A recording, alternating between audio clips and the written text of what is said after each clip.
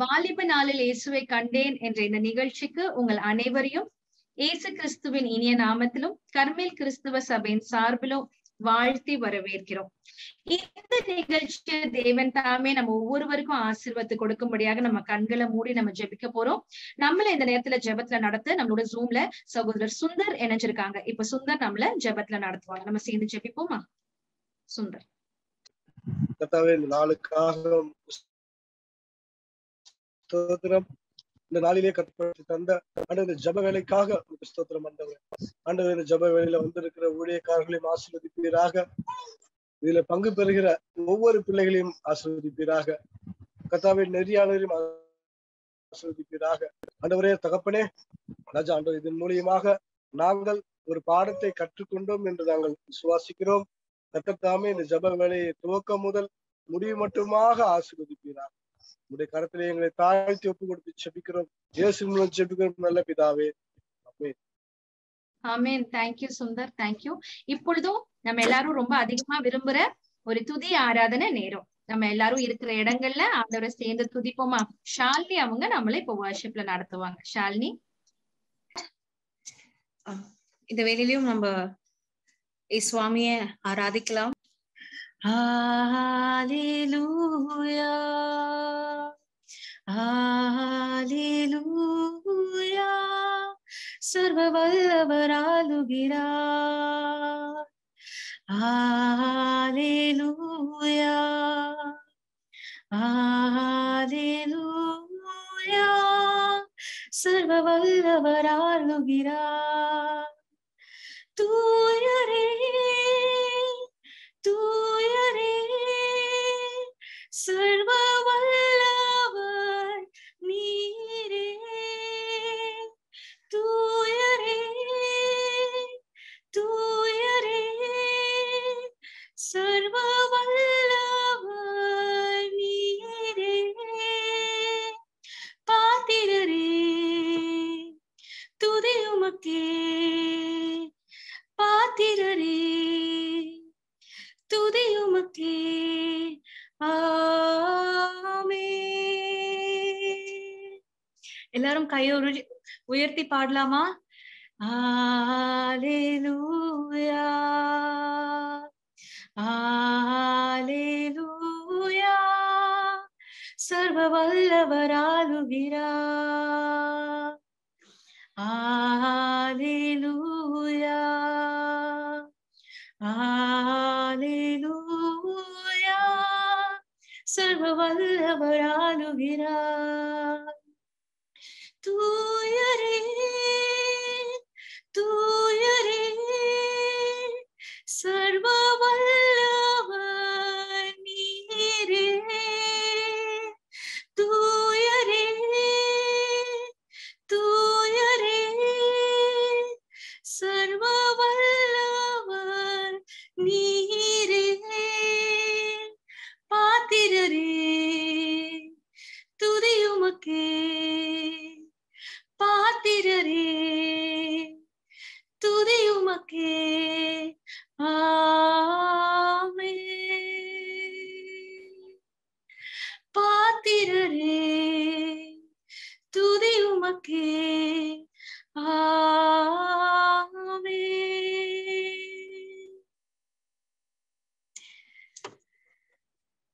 Let us all sing together. God will make a way.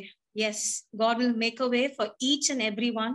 Whoever is seeing this video at this moment, God is going to make a way for each and every one.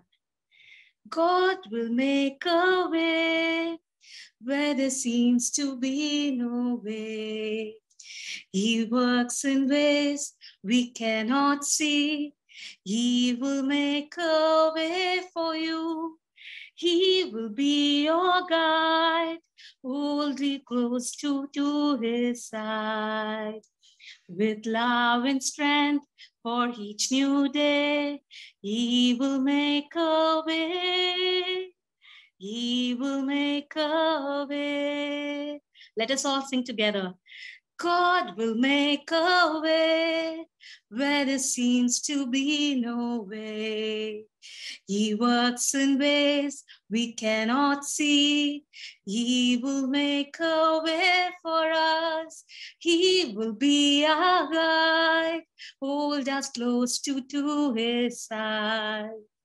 With love and strength for each new day, he will make a way. He will make a way. Patiran, Patiran, Sarva Vallavar Neere, Tudiyumake, Tudiyumake, Amen. Tuyare, Tuyare, Sarva Vallavar Neere, Patirare, Tudiyumake, Amen.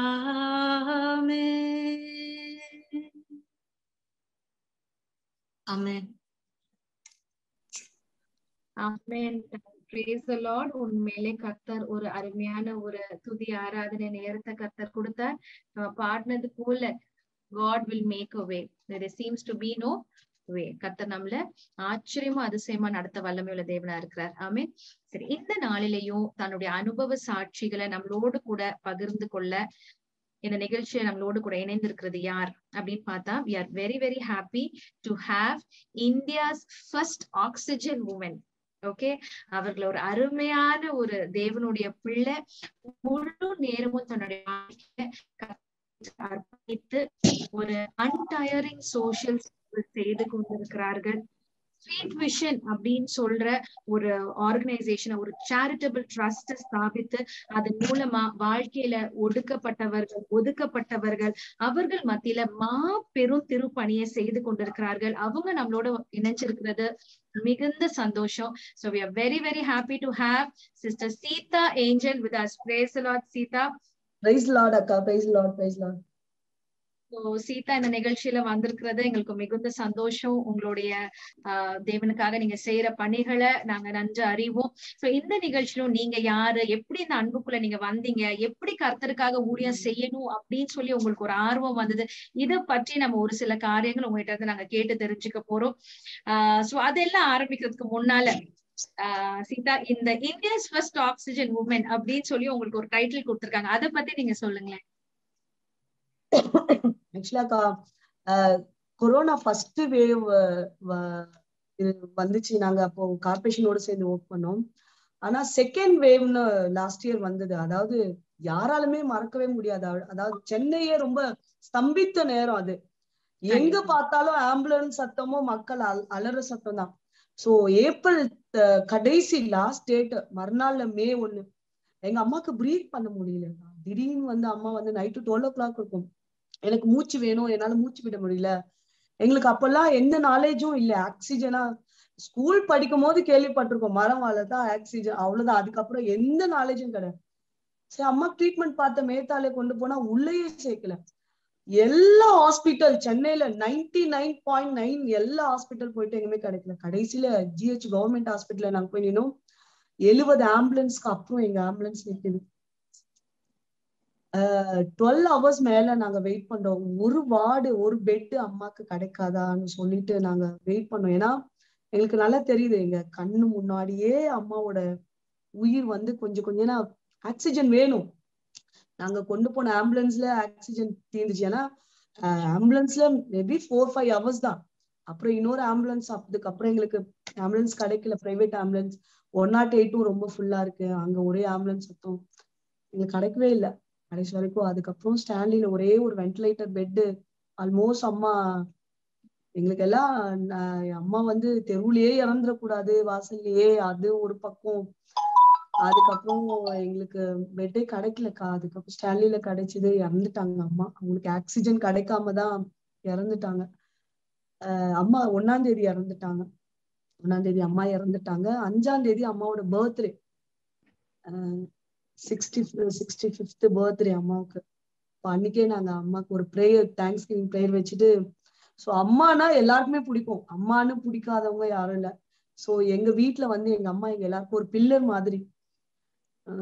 நான் வந்து அப்போ pray பண்ணிட்டு அழுதுட்டே இருக்கும்போது ஆண்டவர் ஒரே ஒரு வார்த்தை எனக்கு சொன்னாரு, இன்னும் நீ போக வேண்டிய தூரம் வெகு தூரம். ஏன்னா நான் வந்து போன வருஷம் வந்து 19 வருஷம் ஆயிடுச்சு நான் ஊழியத்துக்கு, 2021 சோ நான் 19 வருஷம் நான் ஓடிட்டேன், இன்னும் முடிய வார்த்தை இப்படி இருக்கு. நான் உடனே ஆண்டுடைய வார்த்தைக்கு எதிர்த்து பேசாம முழுசா கீழ்ப்படிஞ்சு, என்னோட மைண்ட் சொல்லுது அவ்வளவுதான், ஆனா மனசு சொல்லுது இல்ல இன்னும் ஓடணும், ஆண்டவருக்காக ஓடணும். அடுத்த செகண்டே ஓகே அம்மா ஆக்சிஜன் இல்லாம இருந்துட்டாங்க, இப்போ நம்ம இருக்கிற சென்னைக்கு நீடு ஆக்சிஜன். ஏன்னா நிறைய நாங்க அங்க வெயிட் பண்ணும் போதுக்கு அந்த ஹாஸ்பிட்டல் 12 hours வந்து என்ன சொல்ல 1 லட்சம் பாடத்தை நான் வந்து லேர்ன் பண்ணேன். அவ்வளோ லெசன். ஆம்புலன்ஸ் சத்தம் ஒரு பக்கம், ஜனங்க அலற மரண அப்படி. ஏன்னா அந்த ஜிஹெச்ல பாத்தீங்கன்னா டவர் 3 தான் கொரோனா பேஷண்ட் இருந்தாங்க, அங்க இருந்து போஸ்ட்மார்ட்டம் பண்ற இடம் இங்க. சோ எந்த பாடி இருந்தாலும் எல்லாருமே கிராஸ் பண்ணி தான் போகணும், வேற வழியே கிடையாது, எல்லாம் அதை பார்த்துதான் ஆகணும். அந்த பாடி போகும்போது அந்த கவர்ல பேக் பண்ணி எல்லாம் அழுது போற சத்தம், அப்படியே இருதயமே சுக்குநூலா ஒடிகிற மாதிரி. நான் ப்ரே பண்ணேன், இப்ப என்ன ஆக்சிஜன் தேவை, நம்ம அம்மா மாதிரி வேற யாருமே சாக கூடாது, சோ காப்பாத்துறவங்க எல்லாருமே நம்ம அம்மாவா தான் இருப்பாங்க நிச்சயமானு சொல்லி நாங்க என்ன பண்ணோம், எங்க கிட்ட ஒரு ஆட்டோ இருந்தது. அந்த ஆட்டோ வந்து நாங்க 2 பர்பஸ்க்காக யூஸ் பண்ணோம். நாங்க ஒண்ணு வந்து ஸ்ட்ரீட்ல இருக்கவங்க ரெஸ்கியூ பண்ண, இன்னொன்னு வந்து ஃபுட்டு கொடுப்போம் அந்த ஆட்டோல தான். ஏன்னா நாங்கெல்லாம் ரொம்ப ஸ்கூல் படிக்கும் போதுதான் நான் சாப்பாடுன்னு, காலை சாப்பாடுனா என்னன்னே எனக்கு தெரியாது, அதுக்காக தான் நாங்க யூஸ் பண்ணோம். அப்புறம் அந்த ஆட்டோல நாங்க ஆக்சிஜன் சிலிண்டர், ஒரு நாலேஜ் இல்லை எங்களுக்கு, எங்களோட மைண்ட்ல இருந்தெல்லாம் ஆண்டுடைய வார்த்தை, ஏதாவது ஒண்ணு செய்யணும், எங்களுக்கு இந்த பெயின் வலி ஒரு சின்ன முயற்சி. அப்புறம் ஆட்டோல ஒரு ஸ்டாண்ட் பிக்ஸ் பண்ணி சிலிண்டர் ஒண்ணு வச்சு, அதுக்கப்புறம் சிலிண்டர் வச்சுட்டோம், அதுல ஃப்ளோ மீட்டர் ஒண்ணு இருக்கு, அது எவ்வளவு பெர்சன்டேஜ் கொடுக்கணும் அதெல்லாம், அது எதுவுமே எங்க கண்ணு முன்னாடி இல்லை. எப்படியாவது ஜனங்களை காப்பாத்தணும், ஏன்னா இப்படின்னு செத்துக்கிட்டே இருக்காங்க கண்ணு முன்னாடி, பக்கத்து வீடு எதிர் வீடு இந்த தெரு அந்த தெரு, அடக்கம் பண்றதுக்கு கூட கியூல நிக்கிறாங்க. அந்த மாதிரி ஒரு சிச்சுவேஷன். அந்த நேரத்துல நாங்க வந்து ஆட்டோல ஆக்சிஜன் பிக்ஸ் பண்ணி ஃபர்ஸ்ட் நாளே நாங்க நான் ஆண்டவரோட இரக்கம் கிருபைதான், ஆண்டோட வார்த்தை கீழ்ப்படியும் போது ஆண்டவர் ஒரு சிறியவனை எளியவனை எப்படி பயன்படுத்துறாங்க. கிட்டத்தட்ட நாங்க ஒரு 90 நாள் 800 பேருக்கு மேல காப்பாத்தினோம்ப்பா. சோ அது நிறைய பேர் பார்த்து இந்தியா ஃபர்ஸ்ட் ஆக்சிஜன் உமன், இப்படிதான் ஒரு டைட்டில் வந்ததுக்கா. ரொம்ப அருமையான ஒரு சாட்சி சொன்னீங்க. வெரி சாரி அம்மாவை இந்த நாட்களை நீங்க இழந்ததுக்கு. பட் அதன் மூலமா அநேகரை காப்பாற்றக்கூடிய ஒரு வாய்ப்பும் கர்த்தர் உங்களுக்கு கொடுத்திருக்காரு. சோ சீதா, உங்களுடைய சைல்ட்ஹுட், நீங்க பிறந்தது, நீங்க வளர்ந்தது குறித்து நீங்க உங்களை அறிமுகப்படுத்தினீங்கன்னா சந்தோஷமா இருக்கும். என்னோட பேர் வந்து சீதா. நான் வந்து வளர்ந்தது பிறந்தது எல்லாமே சென்னை தான்க்கா. ஆனா என்னோட அப்பா வந்து 6 வயசுல வந்து சித்தி, அப்போ சித்தி கொடுமையில 6 வயசுலயே சென்ட்ரலுக்கு வந்துட்டாங்க. சோ என்னோட அப்பா வளர்ந்தது ஃபுல்லா சென்ட்ரல் ரயில்வே ஸ்டேஷன் தான். எங்க அம்மா வந்து பாம்பே, மும்பைல விடி ஸ்டேஷன் ஒரு ரயில்வே ஸ்டேஷன் இருக்கு, அதுக்கு பின்னாடி ஒரு ஸ்ட்ரீட்ல நம்ம சர்ச்ல பேனர் வைக்கிறோம் பாத்தீங்களா, சோ அந்த மாதிரி ஒரு பேனர் ஷீட்ல. ஏன்னா எனக்கு நல்லா ஞாபகம் இருக்கு, எனக்கு 8 வயசு இருக்கும் போது அம்மா என்ன பாம்பே கூட்டு போயிருக்காங்க. அதுல தூங்கிட்டே இருப்போம், ஸ்ட்ரீட்ல தான் எல்லாமே தூங்கிட்டே இருப்போம். அங்க ஒரு முனிசிபாலிட்டி வண்டி சொல்லுவாங்க, அந்த வண்டி வந்தா எல்லாமே ஒரு 4 குச்சி தான் இருக்கும், அந்த வண்டி வர சொன்னா அது வீடே இல்லாத மாதிரி எல்லாத்தையுமே சமமாக்கிடுவாங்க, ஏன்னா எல்லாத்தையும் ஏற்றி போயிடுவாங்க சாமான் அப்படி ஒரு பேக்ரவுண்ட் தான் என்னக்கா. சோ நான் அம்மா அப்பாவும் அம்மாவும் 2 பேருமே ஆல்மோஸ்ட் லைக் ஸ்ட்ரீட்ல வாழ்ந்த மாதிரி தான் வாழ்ந்திருக்காங்க. அதான் எங்களோட விஷனே ஸ்ட்ரீட் விஷன், எங்களோட மினிஸ்ட்ரி நேமே ஸ்ட்ரீட் விஷன், அதுல இருந்து விஷன் வந்ததாங்க. நாங்க 6 பிள்ளைங்க, நான் 4வது பிள்ளை. நாங்க ஆல்மோஸ்ட் வந்து ஒரே ஒரு ரூம் தான், சின்ன ரூம்ல தான் நாங்க சின்ன வயசுல எல்லாம் நாங்க ஸ்ட்ரீட்ல தான், அப்பா அங்க கடைசியில தூங்கினா அம்மா இந்த கடைசியில, அப்படிதான். ஏன்னா வீட்டுக்குள்ள தூங்குறதுக்கு கூட எங்களுக்கு ரொம்ப பிளேஸ் எல்லாம் இல்ல, ஞாபகம் இருக்கு. சோ அப்படிப்பட்ட ஒரு பின்னணியில இருந்து வந்தவ தாங்க. Okay okay. சோ உங்களுடைய எஜுகேஷன், ஃபார்மல் எஜுகேஷன், ஸ்கூலுக்கு எல்லாம் போக முடிஞ்சதா? அந்த நாட்கள்ல உங்களுடைய லைஃப் எப்படி இருந்தது? எனக்கு வந்துக்கா நான் எங்க வீட்டுல எங்க அப்பா அம்மா ரொம்ப படிக்காதனால எங்களை எல்லாம் ரொம்ப நல்லா படிக்க வைக்கணும்னு அவங்களுக்கு விருப்பம். பிள்ளைங்க நல்லா நல்லா படிக்கணும்னு. சோ எங்க எல்லாரையும் நல்லா படிக்க வச்சாங்க. ஆனா அப்பா சென்ட்ரல்ல போர்ட்டரா கூலி வேலை தான் பண்ணாரு. அப்பா வேலைக்கு போயிட்டு வந்தாதான் எங்களுக்கு சாப்பாடு ஃபீஸ். 11th வந்து எனக்கு ஃபீஸ் கட்ட முடியல. 250 rupees எனக்கு ஃபீஸ் கட்ட முடியல. அப்ப ரொம்ப கஷ்டம் எனக்கு. அதுக்கப்புறம் நான் ஸ்கூல் வந்து நின்னுட்டு அதுக்கப்புறம் வேலைக்கு போவேன். அதுக்கப்புறம் என்னோட ஃப்ரெண்ட்ஸ் எல்லாம் நான் எப்பவுமே சொல்லுவேன், யாரை பார்த்தாலும் என்ன படிக்கிறீங்க கேட்பேன். என் ஃப்ரெண்ட்ஸ் எல்லாம் அவனுக்கு படிக்க ஆசை இருக்கான்னு. அப்போ 18 வயசு மேல ஆனா யூனிவர்சிட்டியில வந்து ஒரு டிகிரி பண்ணலான்னு ஒரு ஆப்ஷன் இருக்கு. சோ அதுக்கப்புறம் என்ன பண்ணாக்கா எல்லாரும் சேர்ந்து என்னோட ஃப்ரெண்ட்ஸ் எல்லாம் சேர்ந்து பிகாம் படிக்க வச்சாங்க எனக்கு. அதுக்கப்புறம் நான் வந்து பிகாம் வந்து படிச்சேன். சரி சரி சரி. அப்ப சொன்னீங்க நீங்க சின்ன வயதுல அப்பா அம்மாவுமே ஸ்ட்ரீட்ல வாழ்ந்ததுனால உங்களுடைய வாழ்க்கையும் நீங்க ஸ்ட்ரீட்ல தான் நீங்க ஆரம்பிச்சேன்னு சொன்னீங்க. சோ ஒரு சிறு பிள்ளையா என்ன விதமான கடினமான பாதைகளை நீங்க கடக்க நேர்ந்தது?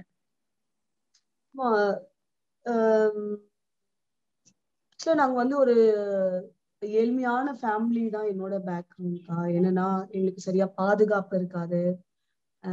எங்களுக்கு அடிப்படை தேவை சரியா கிடைக்காது. எல்லாத்துலயுமே ஒரு ரொம்ப ஸ்ட்ரகிள் தான். எல்லா விஷயத்துக்குமே எங்களுக்கு வந்து எல்லா விஷயத்துலயுமே வந்து ஸ்ட்ரகிள் தான். ஒரு நோட்டு எனக்கு நல்லா ஞாபகம். நான் ஸ்கூல் படிக்கும் போது எனக்கு ஒரு பென்சில் வேணா கூட ரொம்ப பெரிய விஷயம். ஒரு ஸ்கூல் பேக் வேணுனா கூட பெரிய, ஒரு யூனிஃபார்ம் வாங்கினா கூட ஒரு பெரிய, எல்லாத்துலயுமே ஒரு பெரிய ஸ்ட்ரகிள் தான். எல்லாமே ஒரு கஷ்டம் தான். எதுவுமே எனக்கு வந்து ஈஸியா கிடைக்கல. சோ இன்னைக்கு இருக்க பிள்ளைங்க பாக்குற பிள்ளைங்க எல்லாம் இன்னைக்கு கேட்கறதுக்கு முன்னாடி எல்லாம் கிடைச்சது. எனக்குலாம் அப்படிலாம் எதுவுமே கிடைக்கல. உங்களுடைய மனநிலை எப்படி இருந்திருக்கும் சீதா? எல்லாத்துக்குமே ஒரு ஸ்ட்ரகிள். நம்ம அடிப்படை தேவை ஒரு வீடு, நமக்கு சாப்பாடு, ஒரு எஜுகேஷன், பேசிக் எஜுகேஷன், நீங்க சொல்றதுக்குள்ள ஒரு பென்சில் கூட நமக்கு கிடைக்கிறதுக்கு ஒரு ஸ்ட்ரகிள்னா அப்ப அந்த நிலையில உங்க மனப்பான்மை எப்படி இருந்திருக்கும்?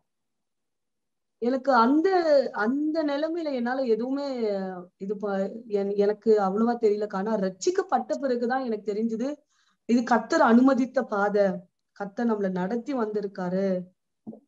சோ எப்பவுமே என்னோட விஷயம் என்னன்னாக்கா, என்னோட எல்லா வழியையும் நான் வரமா கேட்டேன். ஆண்டவர் கிட்ட எனக்கு சாப்பாடு இல்லாத போது நான் ஐசுபாட்டு கேட்பேன், இன்னைக்கு எனக்கு சாப்பாடு இல்லை, ஆனா ஒரு ஒரு காலம் வரும் ஆண்டவரே நான் சாப்பாடு இல்லாதவங்களுக்கு சாப்பாடு தரணும். இன்னைக்கு எனக்கு பென்சில் இல்ல இசுப்பா. நாங்க ஒரு 12 ஸ்லம்லக்கா ஒரு 12 சென்டர் வச்சோம். என்னன்னா ₹1 கொடுத்தா என்ன வேணாலும் பிள்ளைங்களுக்கு கிடைக்கும். பென்சில், பேனா, ரப்பர், ஸ்கேல், ஸ்கூல் பேக் ₹1 கொடுத்தா பிள்ளைங்களுக்கு கிடைக்கும். சோ என்னோட வழிகள் எல்லாம் ஆண்டவர் கிட்ட நான் அந்த நேரத்துல என்னோட வாலிப நாட்கள், ஆண்டவரே எனக்கு வரமாட்டாங்க. எனக்கு பெட்ஷீட் கூட இல்ல போத்திக்க. சரியா குளிரும். துப்பட்டா, அம்மா புடவை அப்படியெல்லாம் வச்சுதான் அவ்வளவு கஷ்டப்பட்டோம்.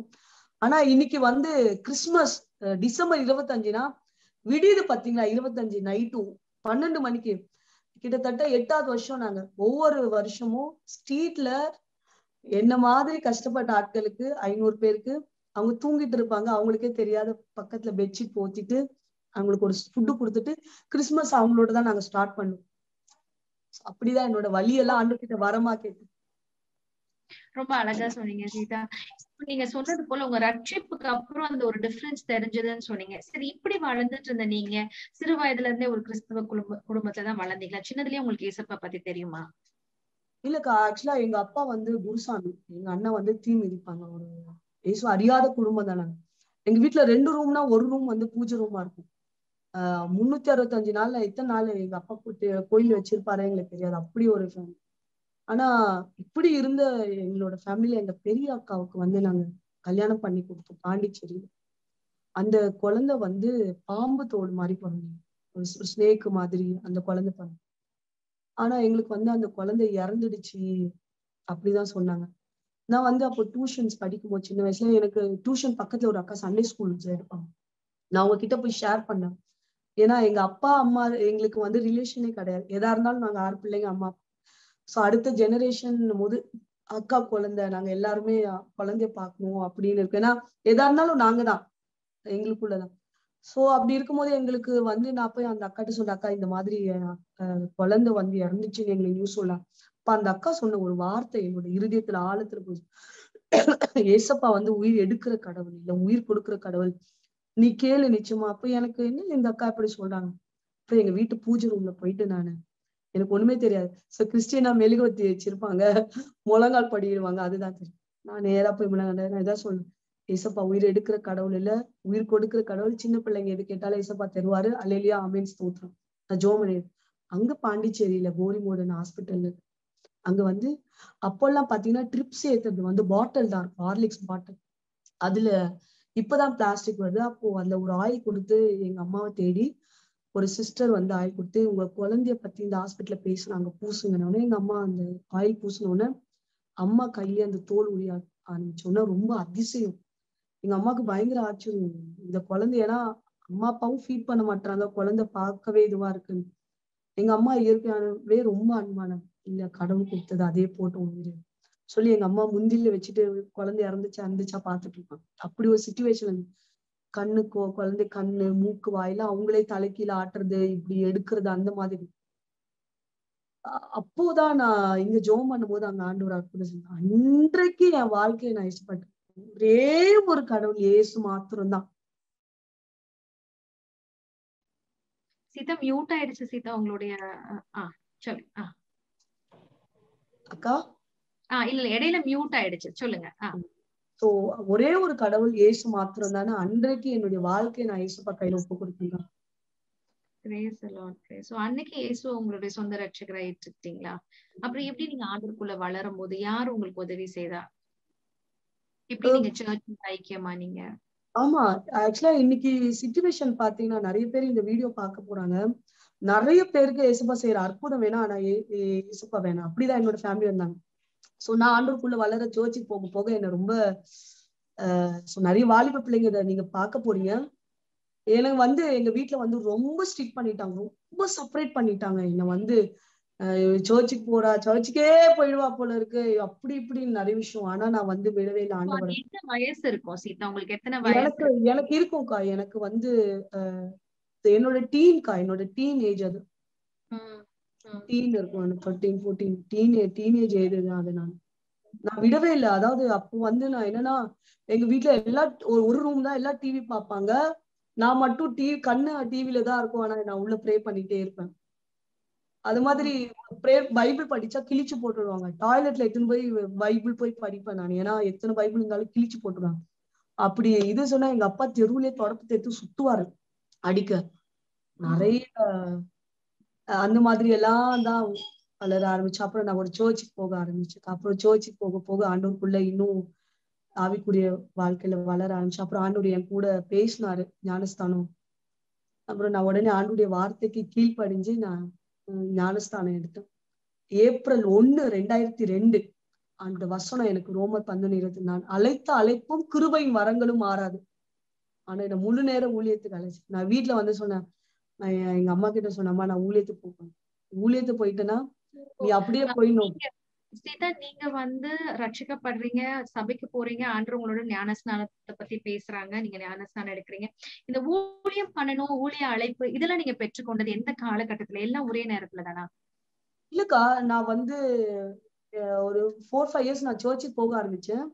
சர்ச்சுக்கு போக ஆரம்பிச்சேன்னா எப்படின்னாக்கா, அதாவது வெளிச்சம் வரத்துக்குள்ள நான் சர்ச்சில் இருக்கணும். அந்த மாதிரி ஒரு 5-6 இயர்ஸ் நான் வந்து என்னோட 17 வயசு வரைக்கும் 17-18 வயசு வரைக்கும் பாஸ்டர்லாம் கேட்லாம் திறக்கிறதுக்கு முன்னாடி நான் சர்ச்சில் இருக்கணும். நான் தான் ஃபர்ஸ்ட் ஆத்மாவா இருக்கணும். சோ அந்த மாதிரி போக ஆரம்பிச்சக்கா. எனக்கு வந்து எப்பெல்லாம் நேரம் கிடைக்குமோ அப்பெல்லாம் நான் ஊழியம், ஹாஸ்பிட்டல் ஊழியம், தெருவுல எங்க நிக்க வச்சாலும் வெக்கம் மானம் சூடு சொன்ன எதுவும் இல்லாம நான் வசனத்தை சொல்லுவேன், ஆண்டவரை பத்தி சொல்லுவேன். எனக்கு ஆண்டவர் ஒரு ஆத்துமா தரன்னு சொன்னான்னா நாய் மாதிரி தெருவுல குலைக்க சொன்னாலும் நான் குலைப்பேன்.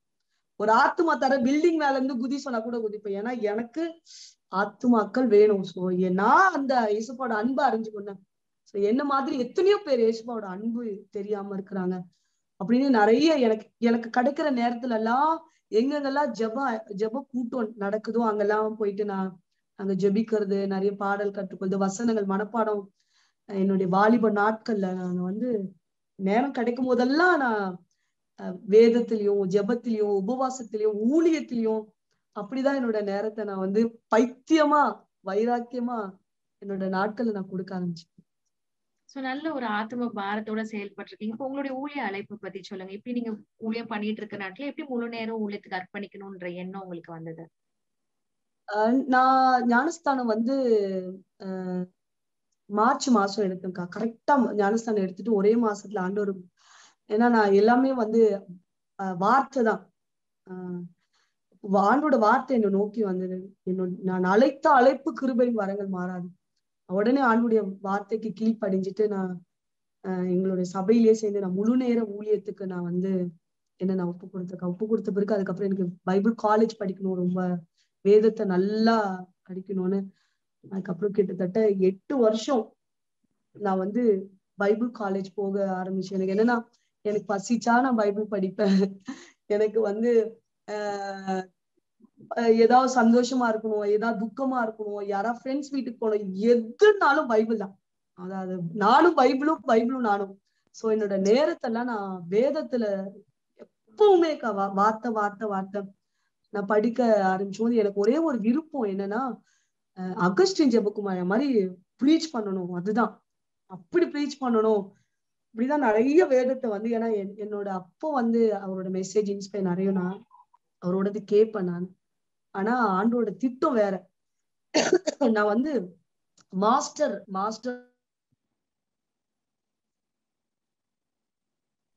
ராஜேந்திரன் ஐயான்னு சொல்லுவாங்க, அவர் இறந்துட்டாரு. அவரு மூலமா தான் எனக்கு தீர்க்க தரிசனம், அவர் தான் எனக்கு பிரதிஷ்டை பண்ணும்போது தீர்க்க, உன்னோட ஊழியம் வந்து பலிபிடத்துல இல்ல, உன்னோட ஊழியம் தெருவுல. அப்ப எனக்கு அது சரியா விளங்கல. எனக்கு அவர் சொன்னது, நான் சொன்னேன் தெருவுல கூட ஊழியம் இருக்கா அப்படின்னு. ஆனா சொல்லுவாங்க, எல்லாரும் சொல்லுவாங்க நம்ம விருப்பத்தை செய்யறதை விட ஆண்டவரோட விருப்பத்தை செய்யறது. நான் சொன்னேன், ஆண்டவரே உங்க விருப்பம் ஆண்டவருக்கு அப்படியே ஒப்பு கொடுத்துதான் ஸ்ட்ரீட்ல மினிஸ்ட்ரி சொல்லிட்டாங்க. முதல்ல 2000 மெரினா பீச்ல நீங்க வந்து கண்ணகி சிலைக்கு பின்னாடி ஒரே ஒரு பனைமரம், அங்கதான் என்னோட ஊழியத்தை தொடங்கும். அந்த நிழல்ல அங்க பீச் ஃபுல்லா பிச்சை எடுக்கிற பிள்ளைங்க, இந்த குரங்கு காட்டு பிச்சை எடுக்கிற பிள்ளைங்க, அந்த மாதிரி நிறைய பிள்ளைகளை வந்து அங்க, அதாவது நம்ம நினைக்கிறோம் குழந்தை வந்து ஒரு செல்வம்னு, ஆனா அவங்க வந்து பிச்சை எடுக்கிறதுக்காகவே பிள்ளைகளை பெற்றுக்கொள்ளும். அது இல்லாம வாடகை விடுவாங்க அந்த குழந்தை. ஏன்னா நம்ம எல்லாருக்குமே ஒரு இறக்க குணம், குழந்தைங்களை பார்த்தா அவங்களுக்கு வந்து இல்லைன்னு சொல்ல மாட்டோம். குழந்தை அழுதாவோ இல்ல குழந்தை கை நீட்டினாவோ நம்ம யாருமே இல்லைன்னு சொல்ல மாட்டோம். சோ அதை வந்து அவங்க என்ன பண்ணுவாங்க, நீங்க நிறைய பாத்தீங்கன்னா மோஸ்ட்லி வந்து குழந்தைங்களை வச்சு பிச்சை எடுக்கிறவங்க வந்து அந்த குழந்தை அழவே அழாது பாருங்க, தூங்கிட்டே இருக்கும். அவங்களுக்கு வந்து அந்த மாதிரி பிள்ளைங்களை வந்து பார்த்தோன்னே எங்களுக்கு தெரிஞ்சிடும். சோ அந்த மாதிரி அங்க அந்த இடத்துல ஊழியம் பண்ணி அப்படி நிறைய எனக்கு வந்து ரொம்ப ஆப்போசிட் ஆனாங்க. என்னன்னா, எங்க பிள்ளைங்களை பிச்சை எடுக்க அனுப்ப விட மாட்டீங்க, நீங்க வந்து பாட சொல்லி தரீங்க, வசனம் சொல்லி தரீங்க, பாட சொல்லி தரீங்க, ஆட சொல்லி தரீங்க, உங்க கூட இருந்தா சந்தோஷமா இருக்கிறாங்க, நாங்க பயமுறுத்தி வச்சுட்டு இருந்தோம் அப்படின்னு. சோ அவங்களுக்குள்ள ஒரு பெரிய மாற்றம். அந்த பிள்ளைங்களை எல்லாம் அந்த பிச்சை எடுக்கிறதுல இருந்து இது பண்ணி பக்கத்துல இருக்க ஒரு ஸ்கூல்ல சேர்த்து அவங்க லைஃப் எல்லாம் பெரிய ரீஹாபிலிட்டேஷன் கொண்டு வந்து அப்படிதாங்க ஊழியம் வந்து என்னோட தோணுச்சு. உங்களுடைய ஊழியம் ஆரம்பிக்கப்பட்டது சிறு பிள்ளைகள் மத்தியில, அவங்க மத்தியில இந்த பிச்சை எடுக்கிற அந்த பிள்ளைகளுக்கு ஒரு மறுவாழ்வு கொடுக்கறதுலதான் உங்களுடைய மினிஸ்ட்ரி ஆரம்பிச்சது இல்லைங்களா? Street children.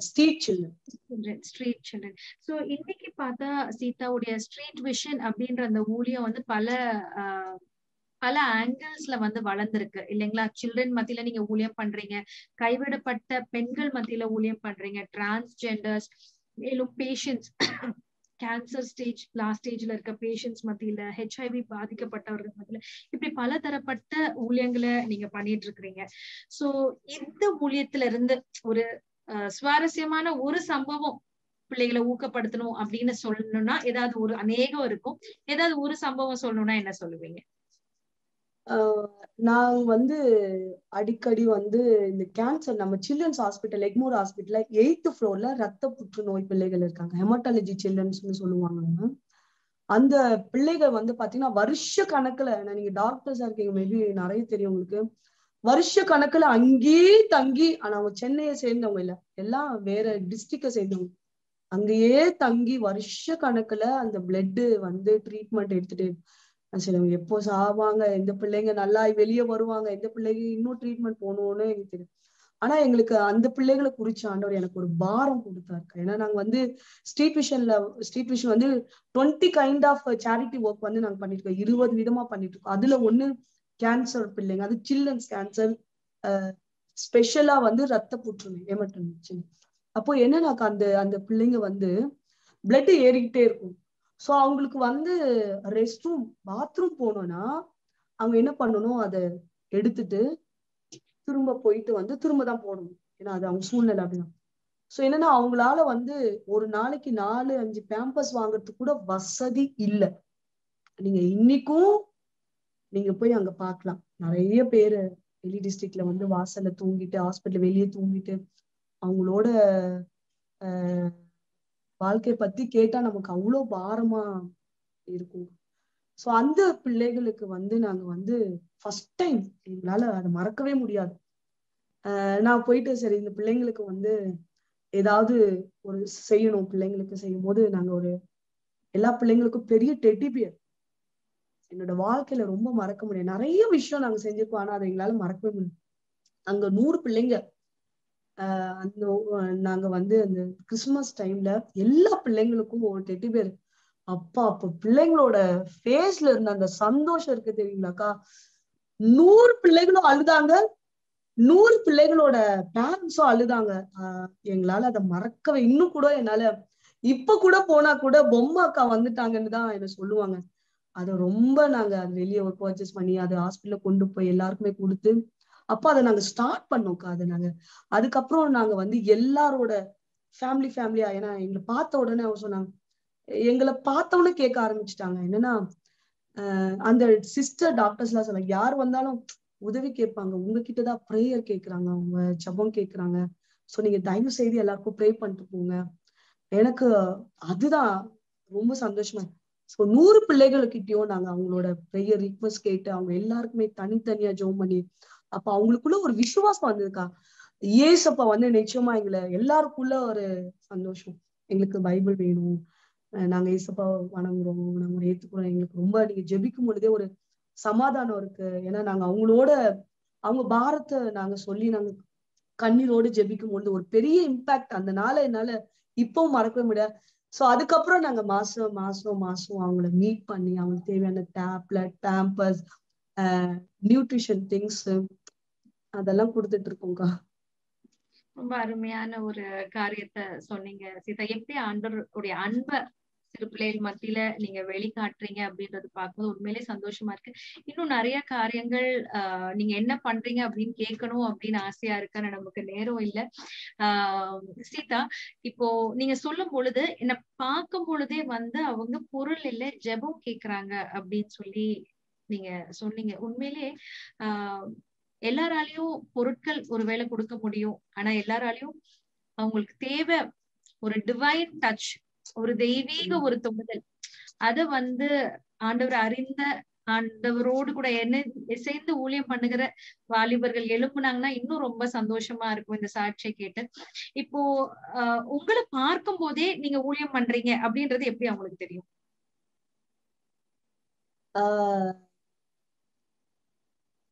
இப்போ வந்து அந்த ஆண்டவரோட அன்பு இருக்கு தெரியுங்களாக்கா, அது வந்து ஜனங்களை நம்ம பக்கம் திருப்பிடும்க்கா. ஏன்னா எப்பவுமே நான் காலையில எழுந்த உடனே ஆண்டவர்கிட்ட ஜெபம் பண்ணேன், ஆண்டவரே எனக்குள்ள இயேசுவை பார்க்கணும், நான் உங்களுக்குள்ள மறைஞ்சிருக்கணும்.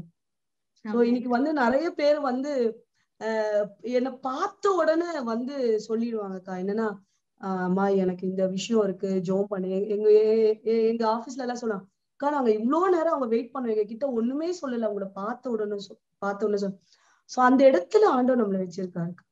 ஏன்னா இன்னொரு விஷயம் வந்து ஜனங்க நம்மள சொல்றாங்க, நம்ம கிட்ட ஜெபம் சொல்றாங்கன்னா அதை நம்ம நம்பி சொல்லாம கர்த்தரும் நம்மளை நம்புறாரு, ஆண்டவர் நம்மளை நம்புறாரு.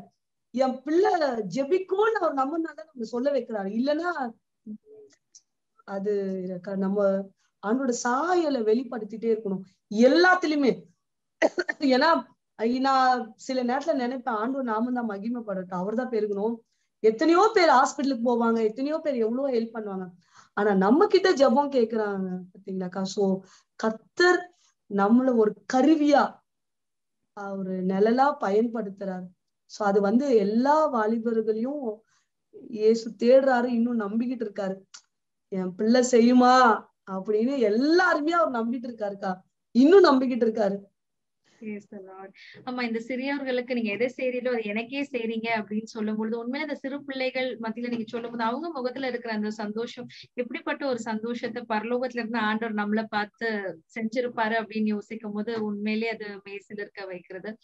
சோ சீதா, இன்னைக்கு நம்மளோட தொடர்ந்து பேசுறதுக்கு அருமையான ஒரு பேனல் நம்மளோடு கூட இணைஞ்சிருக்கிறாங்க ஜூம்ல. சோ அந்த பேனல் நான் உங்களுக்கு இன்ட்ரோடியூஸ் பண்ணலாம் அப்படின்னு நினைக்கிறேன் Sita. So we have Devi. Praise the Lord, Devi. Praise Lanka. Praise the sister. Praise Lord. நம்ம brother James இருக்காங்க. Praise Lord, James. Praise Lord, sister.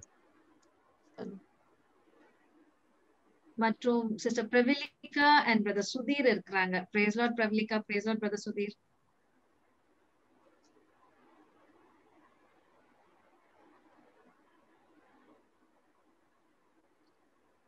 உங்களுடைய ஆடியோ கொஞ்சம் சுதீர் அண்ட் பிரவலிகா, உங்களுடைய ஆடியோ கொஞ்சம் கேட்கல. நீங்க கொஞ்சம் டிஸ்கனெக்ட் பண்ணிட்டு ரீகனெக்ட் பண்றீங்களா? So brother Sudhir and sister பிரவலிகா நம்மளோட கூட நினைச்சிருவாங்க. இன்னும் கொஞ்சம் உங்களுடைய ஆடியோ கிளியரா இல்லாம இருக்கு. அதுக்கு முன்னால நம்ம we will start with brother James's question. Brother James. Praise Lord, brother. உங்களுடைய சாட்சியை கேட்டோம். நீங்க சாட்சியம் பாத்தீங்கன்னா, நீங்க சிறு வயதுல இருந்து நீங்க நிறைய பாடுகள் பட்டு நிறைய ஸ்டேஜஸ் கடந்துருக்கீங்க, நிறைய ஸ்ட்ரகிள் பண்ணிருக்கீங்க, நிறைய ப்ராப்ளம்ஸ் ஃபேஸ் பண்ணிருக்கீங்க. கிட்ட பாத்தீங்கன்னா ஒரு 20 வருஷம் நீங்க சொல்லியிருந்தீங்க, 20 வருஷமா நீங்க வாழ்ந்த வாழ்க்கையெல்லாம் பேசுனீங்க. நீங்க ஆண்டவரத்தை கண்டு கொண்டதுல இருந்து இப்ப வரைக்கும் நிறைய ப்ராப்ளம்ஸை ஃபேஸ் பண்ணி ஸ்ட்ரகிள்லாம் கடந்து கத்தரை உறுதியா பிடிச்சிக்கிட்டு எல்லா சூழ்நிலையும் மாறி ஆண்டவர் நல்லா கொடுத்துருக்க அந்த விஷயம் பின்பற்றி நீங்க ஊழியம் பண்ணிட்டு இருக்கீங்க. அதாவது இந்த சூழ்நிலைகள் எல்லாத்தையும் கடந்து வந்திருக்கீங்க, எதையும் வந்து இந்த இடத்துலயும் சோர்ந்து போகல, எதுவுமே ஆகலை. இப்போ இப்ப இருக்கிற சூழ்நிலை பாத்தீங்கன்னா, இப்போ நம்ம கிறிஸ்தவர்களா இருந்தாலுமே வாலிப பிள்ளைகளா இருந்தாலுமே, குறிப்பா வாலிப பிள்ளைகள் கிறிஸ்தவர்களா இருக்கு, வாலிப பிள்ளைகளா இருக்க பிள்ளைகள் கிறிஸ்தவர்கள் பாத்தீங்கன்னா ஒரு சின்ன காரியம் வந்தாலுமே வந்து அவங்க சோர்ந்து போயிடுறாங்க. ஏன்னா ஆண்டவர் இப்படி கொடுத்துருக்காரு, என்ன அதை வந்து ஒரு சின்ன காரியத்தையுமே அவங்களால மீள முடியல, அதை கடந்து வர முடியல, அது ஒரு சோர்ந்து போய் அதை ரொம்ப டிமோட்டிவேட் ஆயிடுறாங்க. ஆனா நீங்க வந்து எல்லா சூழ்நிலைகளுமே உங்களுடைய ஏற்றத்தாழ்வுலையும் எதுவுமே வந்து கலங்காம ஆண்டவர் கொடுத்த விஷயம், உங்களுடைய விஷயம் வேற இருந்தாலுமே ஆண்டவர் கொடுத்த விஷயம் நீங்க அதை கைப்பற்றி கொண்டு ஆண்டவரை பிடிச்சுக்கிட்டு சக்சஸ்ஃபுல்லா இன்னைக்கு பாத்தீங்கன்னா நிறைய ஊழியம் பண்ணிட்டு இருக்கீங்க. எல்லா பெருமைகள் இருந்தாலுமே அந்த பெருமைகளையும் தகர்த்து ஆண்டவரை முன்னிறுத்தி ஊழியம் பண்ணிட்டு இருக்கீங்க. ஸோ எந்த காரியம் உங்களை வந்து ஆண்டவர் மிகவும் கெட்டியா பிடிச்சு கொண்டது, எப்படி வந்து இதை வந்து நீங்க கடந்து வந்தீங்க, அதை நீங்க மற்றவங்களுக்கு சொன்னீங்கன்னா அது கண்டிப்பா வாலிப பிள்ளைகளுக்கு உபயோகமா இருக்கும். ஆக்சுவலா நான் அடிக்கடி சொல்ற வார்த்தை என்னன்னா, ஏசப்பா எனக்கு தீங்கு செய்ய மாட்டார். இதை நான் அடிக்கடி சொல்லிக்கிட்டே இருப்பேன். நான் ஆண்டவர் வந்து ஒரு நாளும் வந்து நமக்கு வந்து தீங்கு செய்யவே மாட்டார். அந்த அந்த விசுவாசம் வந்து நம்ம இருதயத்துல ஆழத்துல இருக்கணும். அப்புறம் இன்னொன்னு பிரதர், என்னுடைய தனி ஜெபம், அதாவது இன்னைக்கு வந்து நம்ம சர்ச்சோட கூட சேர்ந்து ஜெபிக்கிறோம், ஒரு கூட்டத்தோட கான்ஃபரன்ஸ்ல நிறைய ஜெபிக்கிறோம்.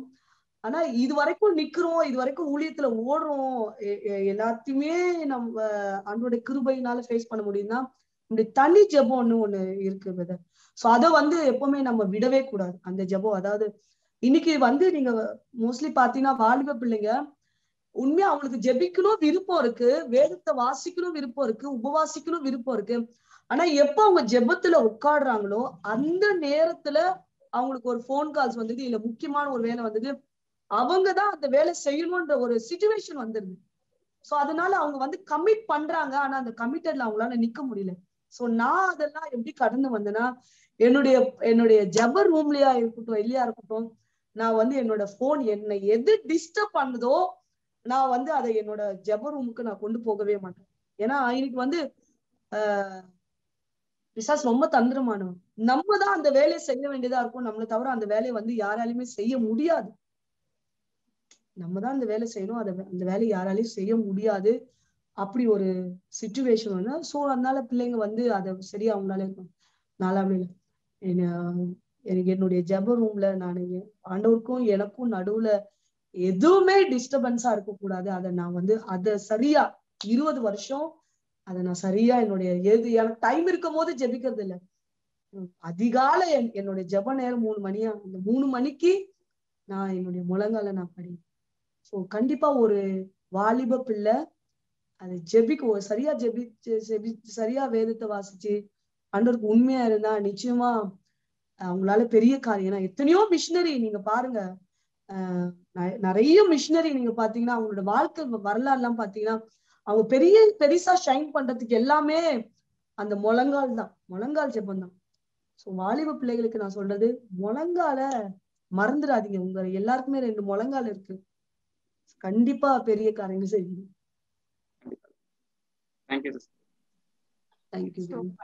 சீதா, அழகா சொன்னீங்க இல்லையா? நம்மளுடைய ஸ்ட்ரென்த் வந்து நம்ம முழங்கால மடக்குறதுலதான் இருக்கு. எவ்வளவுக்கு நம்ம வேதம் வாசிக்கிறோம், ஜெபிக்கிறோம், ஆண்டரோட நம்ம தனித்த நேரம் எவ்வளவு நம்ம ஆண்டரோட செலவிடுறோமோ அவ்வளவுக்கு அவ்வளவுதான் நம்மளுடைய ப்ராப்ளம்ஸ் கர்த்தர் நமக்கு பலன் கொடுப்பாரு அப்படின்னு சொன்னீங்க. சோ இதை கேட்டுட்டு இருக்க வாலிப பிள்ளைங்க, சீதா உடைய ஒரு சாட்சியை கேட்கும்போது நெவர் கிவ் அப். நம்ம விட்டுடக்கூடாது. நம்ம முன்னால எடுத்து வச்ச கால நம்ம விட்டுறக்கூடாது. எதிர்ப்புகள் வரலாம், சோதனைகள் வரலாம், பிரச்சனைகள் வரலாம். ஆனா நம்ம கர்த்தருடைய பலன் நம்ம பற்றி கொள்ளணும். ரொம்ப அழகா சொன்னாங்க. தேவி, உங்களுடைய கொஸ்டினுக்கு நேரா போலாம். பிரதர் சுதீர், சிஸ்டர் பிரபலிகா, உங்க ஆடியோ. அக்கா ஒரே ஒரு விஷயம்க்கா. சொல்லுங்க சீதா. என்னோட தம்பி இறந்துட்டாங்க ஆக்சிடென்ட்ல. அது ஒரு பெரிய ஸ்டோரி. இறந்துட்டாங்க. அப்போ வந்து எங்க வீட்டுல யாருமே ரட்சிக்கப்படல. நான் மட்டும்தான் ரட்சிக்கப்பட்டிருக்கேன் எங்க வீட்டுல. அதுக்கப்புறம் எல்லாம் ரட்சிக்கப்பட்டு எல்லாம் ஞானஸ்தானிக்கிறாங்க. அப்போ அது வந்து சாங்கியத்துக்கு வந்து அது கடல்ல கரைக்கணும் அந்த மாதிரி எல்லாம் ஒரு விஷயம் வந்தது. எங்க வீட்டுல எழுந்து அவங்க போறதுக்கு முன்னாடி நான் போய் சர்ச்ல உட்காந்து, எங்க சர்ச்ல எல்லாருமே என்ன அப்படி பாக்குறாங்க. தம்பி இறந்துட்டான், சர்ச்ல இருக்க எல்லாம் பார்த்து உன்னால எப்படி சர்ச்சுக்கு வரணும்? ஆண்டோடைய அன்பு எதையும் விட்டு நம்மளுக்கு பிரிக்காது. சோ அந்த சூழ்நிலையில எப்படி சீதா நீங்க தனித்து நிக்க வேண்டியதா இருந்தது? நீங்க எப்படி நின்னீங்க? ஆக்சுவலாக்கா எங்க தம்பி வந்து அன்னைக்கு எங்க வீட்டுல சாப்பாடு ஆக்கல. தம்பி வந்து வேலைக்கு போகல. ரொம்ப கஷ்டம் அது. அப்போ என்ன பண்ணா, அவனுக்கு வந்து வேலைக்கு போகல, சாப்பாடு ஆக்கணும், வேலைக்கு போனா எங்க வீடு பக்கத்துலயே ரயில்வே ட்ராக் இருக்கும். அங்க வந்து எப்பவுமே கூட்ஸ் நிக்கும் எலிஃபென்ட் கேட்ல. இப்ப பிரிட்ஜ் கட்டுறாங்க. அந்த கூட்ஸ் வண்டி எப்பவுமே நிக்கும், ஹவர்ஸ் கணக்குல நிக்கும். ஃப்ரெண்ட்ஸோட தம்பி எல்லாம் விளையாடும் போது இவன் அந்த ட்ரெயின் மேல ஏறி அவனோட காலர் அந்த கேபிள்ல, அது வந்து 25,000 வாட்ஸ். அது அந்த கேபிள் வந்து அந்த பட்டு ஒன்னே ஃபர்ஸ்ட் ஆயிட்டான். நான் என்னன்னாக்கா, அது அவனை யார் இழுத்தாலும் தோல் வருது, கையில தோல் வருது. அப்ப என்னது எங்க அம்மா பார்த்தோன்னு மயக்க சொன்னா, நான் அம்மாவை பார்க்க ஆரம்பிச்சிட்டேன். என் தங்கச்சி சொல்றா, தம்பி எங்களால இழுக்க முடியல, நீயே வாடானா. அவனே அசந்து கையில விழுந்தான். ஜிஹெச் கொண்டு போனா அவன் அப்படியே நிக்கிறான். எனக்கு ஒண்ணுமே ஆகல, நான் நல்லா இருக்கேன். சாரி, கேஎம்சில எனக்கு ஒண்ணு டாக்டர் சொன்னாங்க, இவனோட பிரெயின் டெட் ஆயிடுச்சு. அப்போ வந்து கேஎம்சில வந்து எம்ஆர்ஐ ஸ்கேன்லாம் இல்லக்கா. அப்ப என்ன பண்ணிட்டாங்க, ஜிஹெச் கொண்டு போக சொல்லிட்டாங்க. நான் ஜிஹெச்ல என் தம்பி கூட எல்லாருமே பயந்துட்டாங்க. ஏன்னா 25,000 வாட்ஸ்க்கா இப்படியே நிக்கிறா, கருப்பு கலர்ல. வெறும் அந்த அந்த டெத் ஆகிறதுக்கு போது சில அந்த பிரெயின் ஃபாஸ்டா ஒர்க் பண்ணணும்னு சொல்லுவாங்க, அந்த மாதிரி இருக்கு. இப்ப எங்க வீட்டுல யாருமே ஆம்புலன்ஸ்ல போல, நான் தான் போறேன். என் தம்பி, நிறைய வாலிப பிள்ளைங்க இதை கேட்டுட்டு இருக்கீங்க. என் தம்பி என்கிட்ட கேட்ட ஒரு வார்த்தை, எத்தனையோ முறை அவனுக்கு நான் இயேசு பத்தி சொல்லியிருக்கேன், எத்தனையோ முறை நான் சர்ச்சு கூப்பிட்டுருக்கேன். ஆனா அந்த ஆம்புலன்ஸ்ல அவன் போகும்போது எனக்கு கேட்டது, நான் ஏசப்பா கிட்ட வர, ஏசப்பா எனக்கு சுகம் தருவாரா? எத்தனையோ முறை கேட்டிருக்கேன் நான். அவன் வந்து ஒரு செகண்ட்ல சாக போறான், இப்படி செகண்ட்ல சாக போறான். உங்ககிட்ட நான் ஏசப்பா நான் ஏசப்பா கும்பிடுறேன், எனக்கு வந்து அவரு சுகம் தருவாரா? எனக்கு பயமா இருக்கு, ஏன்னா உடம்புல எதுவுமே இல்லை, எல்லாமே கருப்பு கருப்பா தெரியுது அப்படின்னு. அப்புறம் வந்து இறந்துட்டான். நான் மட்டும்தான் தனியா நின்னேன் எங்க வீட்டுல. இந்துஸ்ல வந்து நிறைய சாங்கியம் இருக்குல்லக்கா, எண்ணெய் அந்த பிளட் ரிலேஷன்லாம் எண்ணெய் வைக்கணும், பூச்சி வச்சு சுத்தணும். நான் சொன்ன, நான் ஏசப்பா பிள்ளை, எங்க பாஸ்டர் கூட பிரச்சனை பண்ணாதம்மா, பண்ணிடு, எதுக்கு? எங்க கூட பிறந்த அக்கா தங்கச்சி எல்லாம் எனக்கு கேக்குறாங்க, உனக்கு மனசாட்சியா இல்லையா தம்பிக்கு பண்ற கடைசி காரணம்? இல்ல, நான் ஆண்டவரோட பிள்ளை. அப்போ வீட்டுலாவே பிசாசு என்கிட்ட பேசினா, இனி நீ ஊழியம் செய்வியா? ஏன்னா அப்போ வந்து ஆண்டவருக்கு ரொம்ப வைராக்கியமா யார பார்த்தாலும் சுவிசேஷம் சொல்லுக்கா, யார பார்த்தாலும் சொல்லும் இயேசு உங்களை நேசிக்கிறார். டாக்ஸ் எந்த இடத்துலனாலும் கொடுத்துடும். என் ஆண்டவர் ஒருத்தர் என்னை கண்ணுல பார்க்க வைக்கிறாரு, அது எவ்வளவு பெரிய அதிகாரியா இருக்கட்டும், எவ்வளவு ஒருத்தர் லிட்டிலா பிசாஸ் கேட்கிறாங்க, இனி ஊழியம் செய்வியா, உங்க வீட்டுல இருந்து ஒருத்தரை நான் எடுத்துட்டேன். இப்போ நான் எனக்கு அப்போ ஒரு வைராக்கியம், எங்க வீட்டுல இருந்து எவ்வளவு பேர் எடுத்துறேன், உங்க கையில இருந்து எத்தனை வாலிபர் சிறுவர்களை நான் எடுக்கிறேன் பாருங்க. பெரிய வைராக்கியம் அன்னைக்கே நானு. அதுக்கப்புறம் எங்க வீட்டுல எல்லாரும் அவளுக்கு ஏசுதான் எதுவுமே அவளுக்கு முக்கியம் இல்லைன்னு அப்புறம் எல்லாரும் அவங்க புரிஞ்சுட்டு இன்னைக்கு என்னை விட வைராக்கியமா அவங்க எல்லாம் இருக்கிறாங்க. அவனோட அன்புதான். இந்த dare to be a Daniel, dare to stand அலோன்ற ஒரு அருமையான பாடல் இருக்கும். அது போல தானியலை போல ஆண்டவருக்காக வைராக்கியமா நிற்க கர்த்தர் உங்களுக்கு கொடுத்த கிருபைக்காக கர்த்தருக்கு ஸ்தோத்திரம். இப்பொழுது பிரபலிக்கு ஒரு கொஸ்டினுக்கு நேரா நம்ம கடந்து போவோம். பிரபலிக்கா அன்மியூட் பண்ணிக்கோங்க. S price Lord sister. Praise the Lord. உங்களுடைய சாட்சி நான் கேட்டிருக்கேன். இப்ப கூட நீங்க சொல்லிட்டு இருக்கீங்க நிறைய விஷயம். நாங்க அது எங்களுக்கு புதுசா இருக்கு, நிறைய கேட்டிருக்கோம். பட் ஆனா நீங்க வந்துட்டு அம்மா அப்பா வந்துட்டு எப்படி உங்க ரட்சிப்புக்குள்ள நடத்துனீங்க? உங்களுடைய அம்மா அப்பா வந்துட்டு என்ன சொல்லணும், அப்பா வந்து குடிச்சிட்டு இருக்காங்க அப்படின்னு சொன்னீங்க. சோ அப்பா வந்து வேற பாக்குறாரு அப்படின்னு சொல்லியிருக்கீங்க. சோ அதுல வந்து அம்மா அப்பாவை எப்படி ரட்சிக்கப்பட செஞ்சீங்க? நானு வந்து நான் எப்போ சர்ச்சுக்கு போனாலும் இன்னைக்கு கூட சர்ச் வாசல் பண்ணுவேன். ஆண்டவரே நானும் என் குடும்பமும் சேர்ந்து ஆராதிக்கணும்னு தான் எனக்கு இப்பவும் ஜெபம். எங்க அம்மாவுக்காக நான் 15 வருஷம் ஜெபிச்சேன்.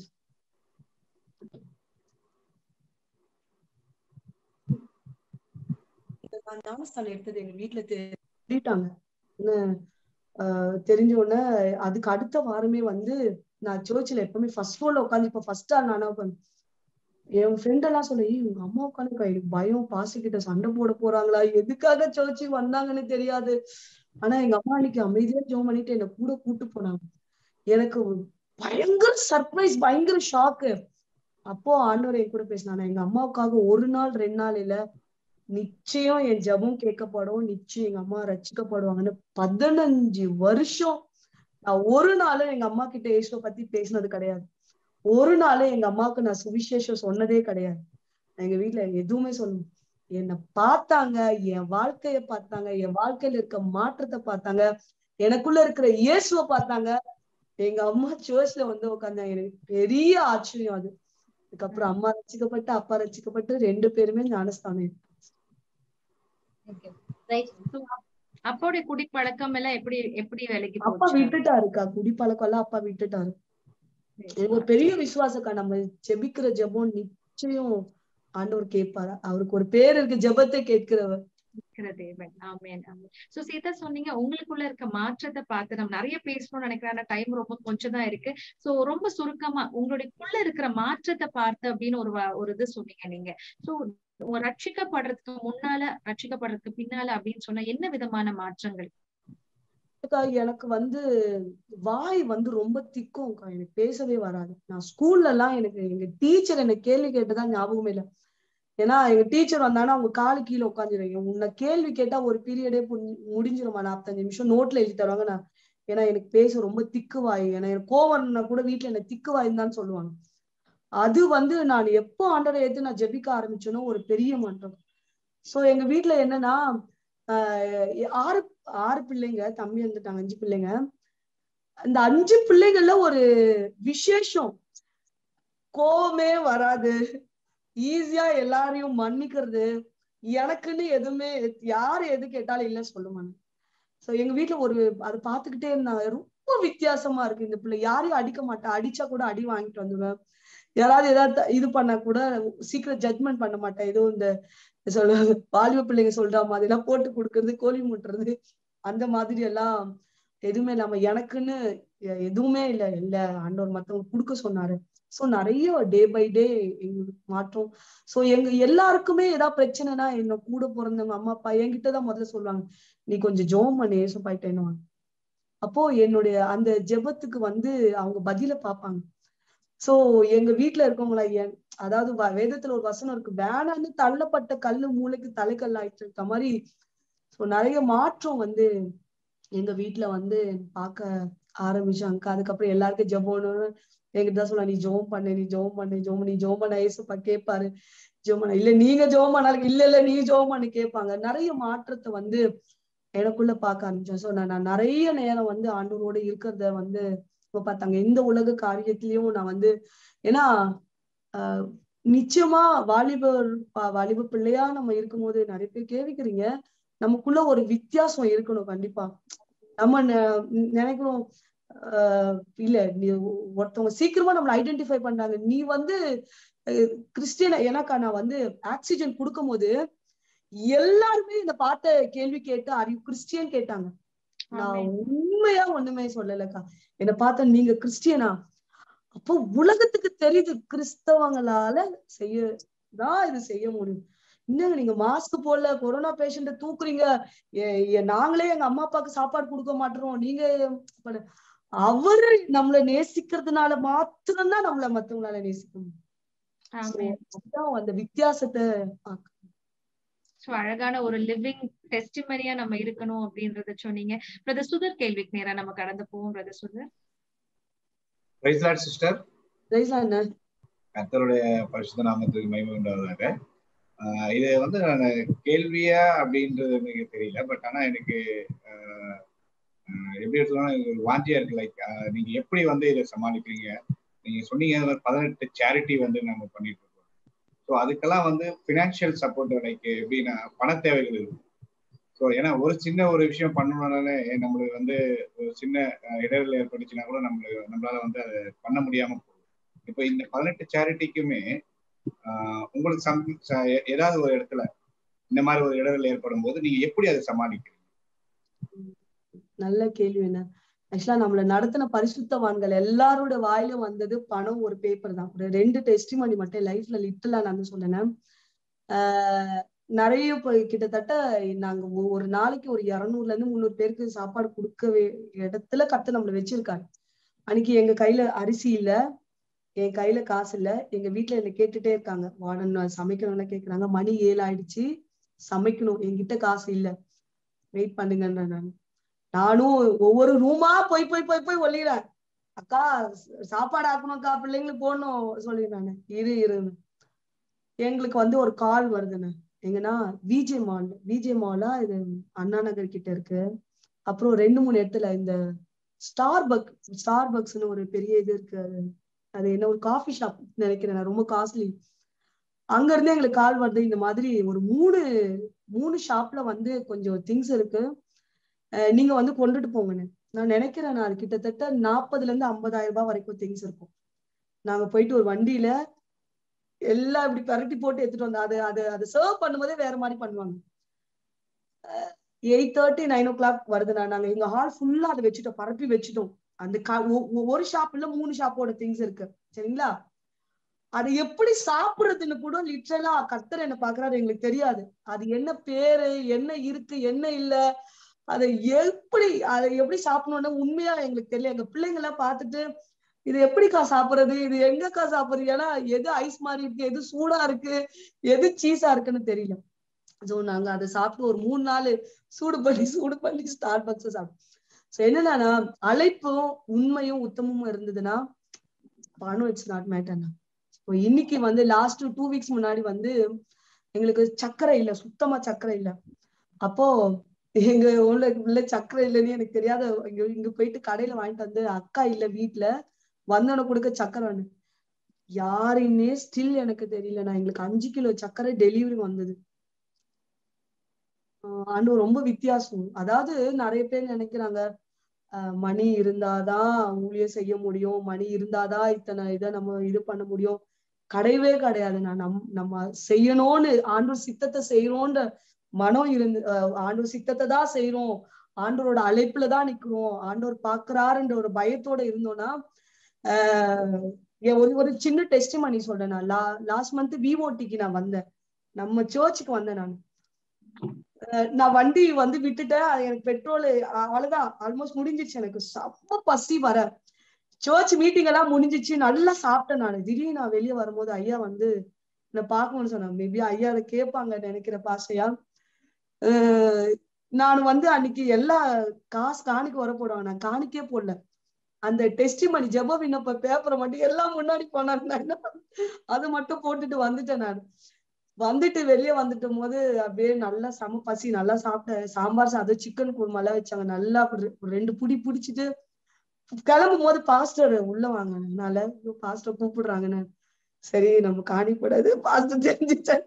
உள்ள கூப்பிட்டாங்க. பாஸ்டர் கொடுத்துட்டு திடீர்னு அம்மா இந்தாங்க அம்மா 2000. எனக்கு வந்து நான் பாஸ்டர் முன்னாடி அழல, எனக்கு வெளியே வந்து ஆண்டவர் நம்ம கூட தான் இருக்கிறாரு. Instant miracle brother. ஊழியம் வந்து நம்ம எங்களுக்கு வந்து எந்த பேக்ரவுண்ட் இல்ல, எந்த சேவிங் இல்ல, எதுவுமே இல்ல. ஆனா கர்த்தர் இருக்கிறார் எங்களோட. மணி நான். Thank you sister. Thank you brother. So அருமையா ஒரு விசுவாசத்துல எப்படி கர்த்தருக்காக நம்ம காத்திருக்கணும்னு நிறைய மிஷனரி சாட்சிகளை நம்ம கேட்டிருக்கோம். இப்ப நம்ம மத்தியில லைவ் ஒரு லிவிங் எக்ஸாம்பிளா சிஸ்டர் சீதா எப்படி கர்த்தர் தேவைகளை சந்திக்க முடியும். அவர் திட்டத்தை கொடுத்தாருன்னா, அவர் நம்ம கூட இருந்தாருன்னா எப்படி ஆயிலும் கர்த்தர். சோ சீதா, என்னைக்காவது ஒரு நாள் காசு இல்லைன்னு ஏதாவது செய்யாம விட்டுருக்கீங்களா? காசு இல்லைன்னு ஏதாவது செய்யாம விட்டுருக்கேன். நிறைய நேரத்துல நான் வந்து அந்த மாதிரி நடக்கும். ஆனா அது தேவன் வந்து, அதாவதுக்கா விருப்பத்தை கொடுக்குறவரும் அவருதான், அதை செய்ய வைக்கிறவரும் அவருதான். ஆண்டவர் அதை செய்யணும்னு இருந்தா அதை காண கொடுத்துருவாரு. அது இல்லையா, அது தேவ சித்தமே இல்ல, அது மனுஷிகத்துலதான் ஓடுது. சோ அதனால கர்த்தர் சொல்றாரா அதை மாத்திரம் நம்ம செய்யணும். அது எப்பவுமே நல்லதுக்கா. எனக்கு வந்து எப்பவுமே நான் வந்து என்ன எல்லாருமே கேட்பாங்க, எப்படி நீ வந்து நடத்துற, அண்ணனுக்கு வராம நிறைய பேர் எனக்கு கேட்பேன், எப்படி நானும் நான் திரும்ப அவனுக்கு கேட்பேன், நான் எப்படி நடத்துறேன் நீங்க எனக்கு சொல்லுங்க அப்படின்னு. அவரையே பார்த்துட்டு அவர் சொல்றதையே கேட்டுட்டு வேலைக்காரர், ஐ எம் எ சர்வன்ட், அவ்வளவுதான்க்கா. என்னோட மாஸ்டர், என்னோட பாஸ் மேல இருக்காரு. அவர் என்ன சொல்றாரோ அதை நான் செஞ்சுட்டு போறேன். அவ்வளவுதான். பணம் இல்லைன்னு செய்ய இல்லைன்னு எனக்கு வந்து இருந்திருக்குக்கா. ரொம்ப நல்லா இருந்தது. இது கர்த்தர் கொடுத்த திட்டமா இருந்தா அதுக்கான தேவைகளையும் அவர் சந்திப்பார். சோ நமக்கு அந்த நேரத்துல அந்த பினான்சியல் ஹெல்ப் வரலன்னா this is not God's plan. இல்ல there's another better plan. So there's another better time and another better plan. So ரொம்ப அழகா சொன்னீங்க சீதா. நம்ம தேவியோட क्वेश्चनக்கு நேரா போவோம். இப்ப நம்ம வந்து தெருவுல நிறைய பிள்ளைங்களை பாக்குறோம். அந்த பிள்ளைங்களுக்கு இப்ப நம்ம ஆதரவு கொடுக்கணும் அப்படின்னு நினைச்சு நம்ம வீட்டுக்கு உடனே கூட்டிட்டு வந்துட முடியாது. இதனால நிறைய பிரச்சனைகள் வரும். அப்படின்னா ஒரு பிள்ளைக்கு ஆதரவு கொடுக்கணும், அது எப்படி லீகலா செய்ய முடியும்? அதற்கான சரியான வழிமுறை என்ன, கொஞ்சம் சொன்னா நல்லா இருக்கும். ஆக்சுவலா நம்ம சென்னையில பாத்தீங்கன்னா 2 இடத்துல வந்து கவர்மெண்ட் ஷெல்டர் இருக்கு. பாய்ஸ்க்கு வந்து ராயபுரம், கேர்ள்ஸ்க்கு வந்து அபிராமி தியேட்டர் பக்கத்துல இருக்கு.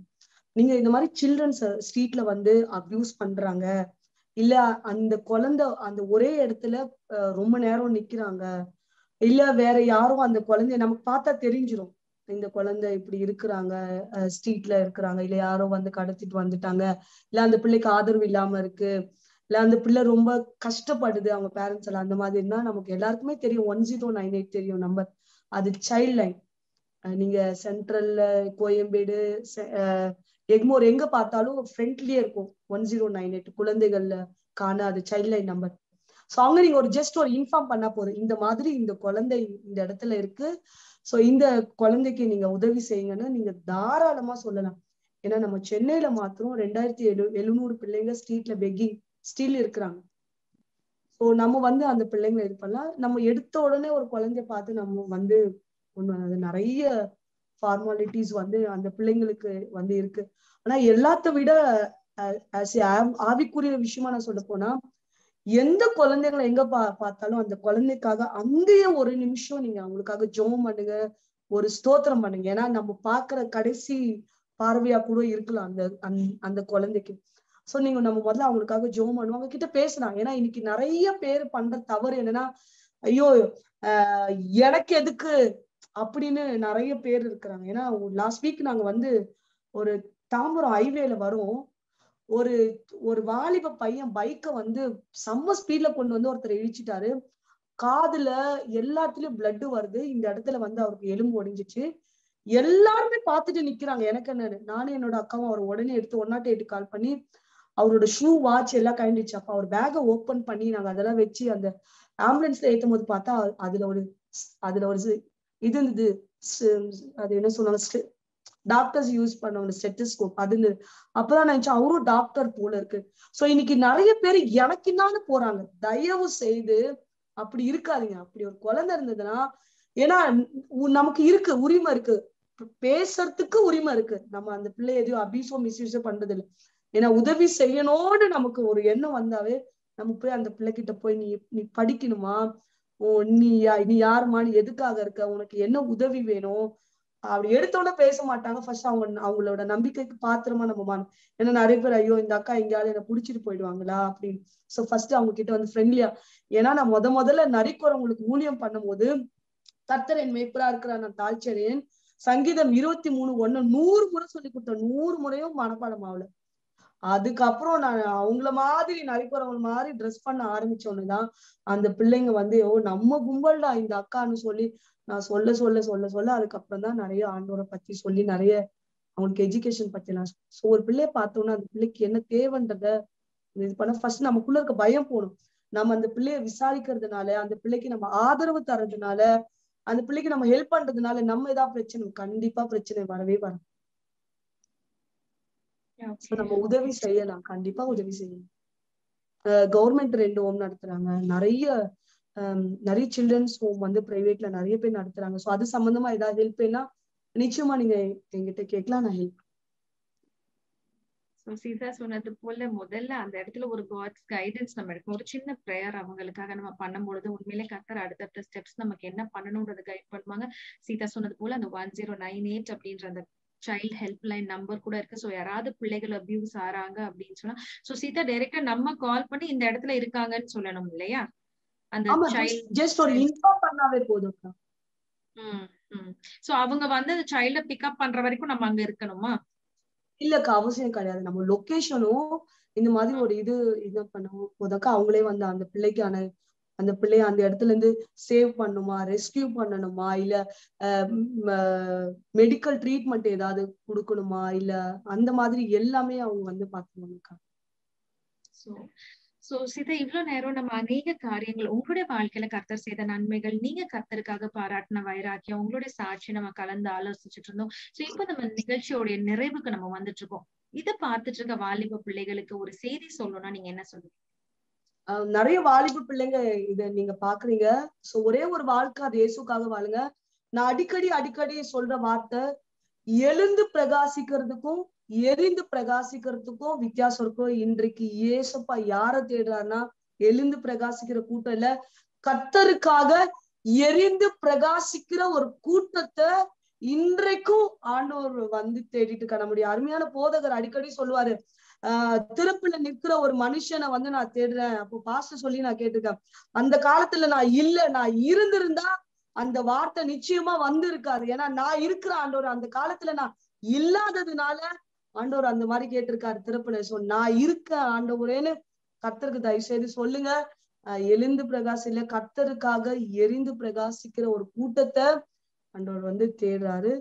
கர்த்தருக்காக தயவு செய்து பெரிய காரியத்தை செய்யுங்க. உங்களுக்கு கிடைக்கிற நேரம், உங்களுக்கு கிடைக்கிற உறவு, உங்களுக்கு கிடைக்கிற பணம், சோ எல்லாமே கர்த்தருக்காக நீங்க செய்ய. நேரம் கிடைக்கும் போதுதான் ஜெபம் பண்ணுங்க.